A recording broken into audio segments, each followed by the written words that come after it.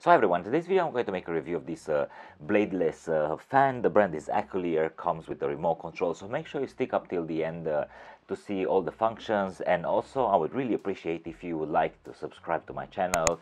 So let's get into the details. So this is the first overview of the fan. It comes this nice branding over here, and also comes in different colors. It has these holes over here that basically take the air and remove it from the top part. Here this base has at the bottom, it has these anti-slip legs, 4 of them, so it's quite stable on the table. It also rotates, but for this one we will have to switch it on. So there are 2 options to do it: using the remote control, obviously the power button, or just pressing this button over here, which is touch screen. And every time we press this one, we can hear a beeping. And if you want to switch it off, you cannot do it from the main device. You have to press the power button, and basically that's it. Once you plug it, it's gonna be on, so you can use this touch screen. Yeah, so this is the top part.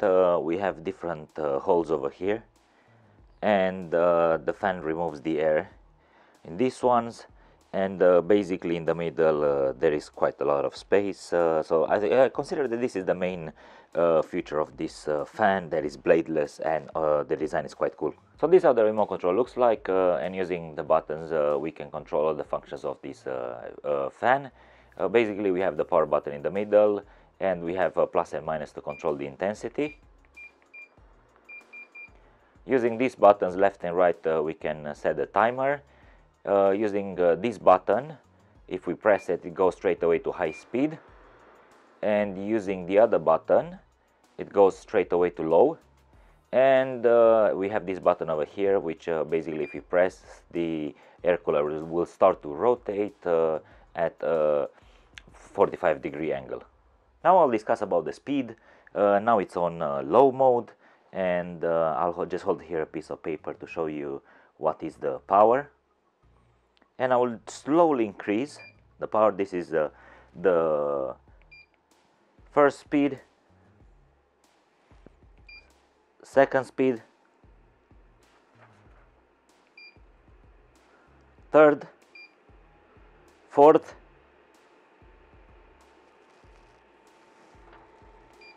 fifth. We have the 6th, 7th,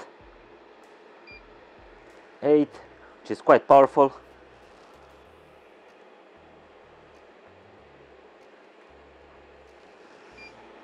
And this is the maximum speed we can give with it.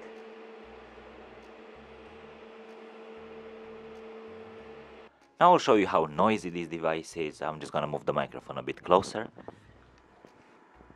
Now it's on slow mode. It's the first speed.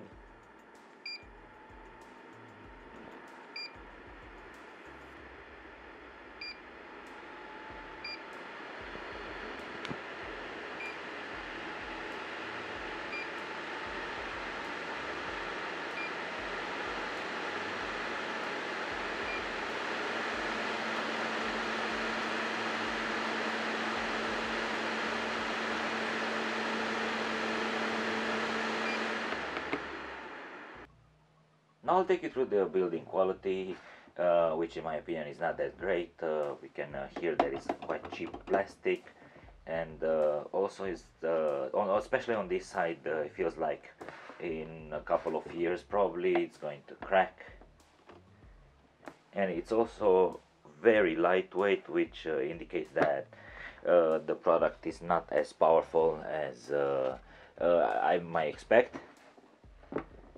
Here it has these holes all over the product, like 360, and this is a good thing because it takes a lot of air.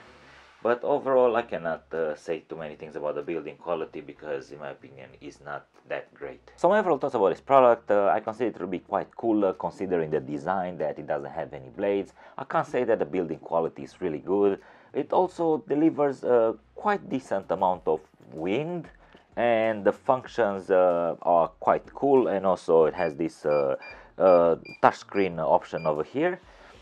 So do I recommend you to buy it or to drop it? Well, probably somewhere in the middle. So if you want to find out more details about this fan, there is a link in the description.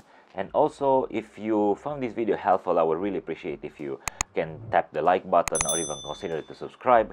Thank you for watching and see you in the next one.